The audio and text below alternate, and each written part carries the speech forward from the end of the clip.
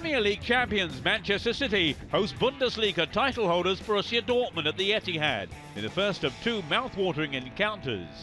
Dortmund won their opening clash with Ajax 1-0 in Germany. City, though, suffered the heartbreak of surrendering a 2-1 lead with 5 minutes to go to lose 3-2 at Real Madrid.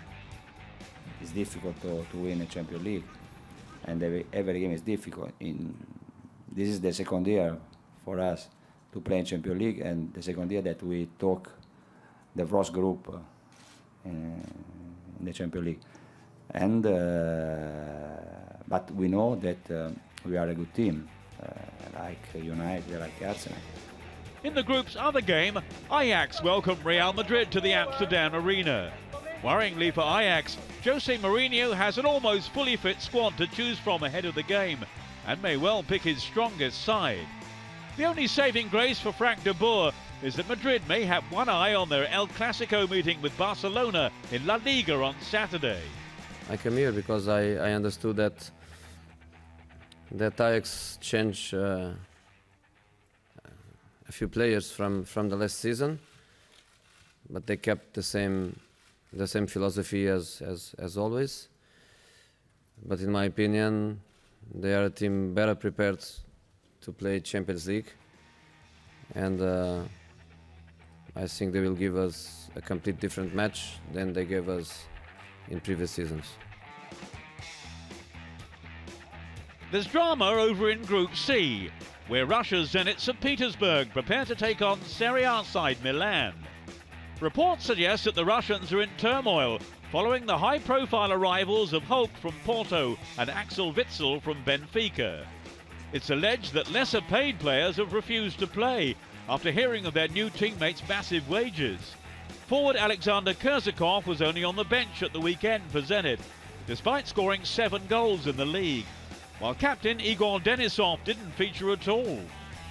Good news for their Italian counterparts Milan then, who'll hope to capitalise and claim their first win of the campaign, having been held by Anderlecht on match day 1.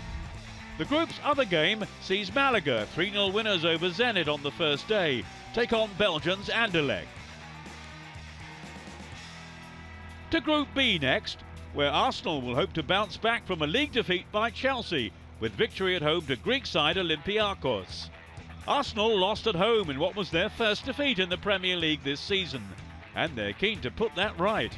The players are, of course, focused and disappointed when we lost the game, and we are still, of course, down. But yeah, when the Champions League game in front of us, and we play at home, and we want to put things right, because there was a lot of positives in that game as well. Arsenal and Schalke were 2-1 away winners on match day 1. They look set to head the group towards the latter stages. Schalke welcome Montpellier to Germany, with the French champions looking to bag their first Champions League points. And completing our way back through the alphabet, we finish with a look at the fixtures in Group A. Paris Saint-Germain made a statement on their return to the Champions League, putting 4 past Dynamo Kiev in the French capital. They have Ezekiel Lavezzi back from injury, but face a much sterner test in Portuguese champions Porto, who ran out 2-0 winners away at Dinamo Zagreb. Je pense que pour nous jouer ici dans sa pelouse. I think for us, playing here away from home, it's a good test. A very good test to see where we are now with our confidence and style of play in this difficult stadium. Les jeux que nous voulons montrer demain dans ce stade difficile. In the group's other match, the 2 Eastern European sides go head-to-head, as Croatian Zagreb travel north to Kiev in Ukraine.